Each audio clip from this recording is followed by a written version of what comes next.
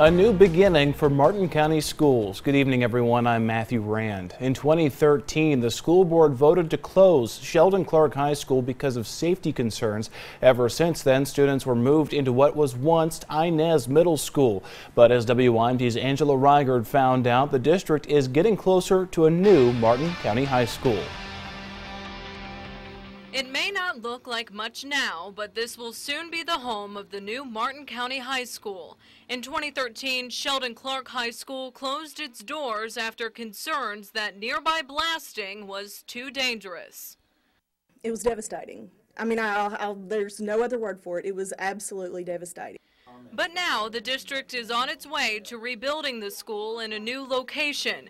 Superintendent John Goebel and the project's planning manager sat down with the community to discuss design plans. This is what the outside of the school could look like. Inside the school, there's a gym, cafeteria, and media center. We have been looking at some spaces in our design where you can create little moments in the building for students to socialize and or collaborate on learning projects. To students and teachers, that collaborative space is very important. They say right now they don't have that.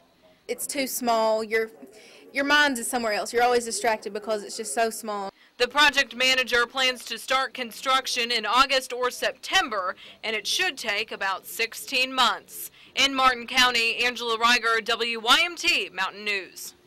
The district is working with a $32 million budget. As of now, an auditorium and an area technology center are outside of that budget. A bidding process will determine if those elements can be added to the new school.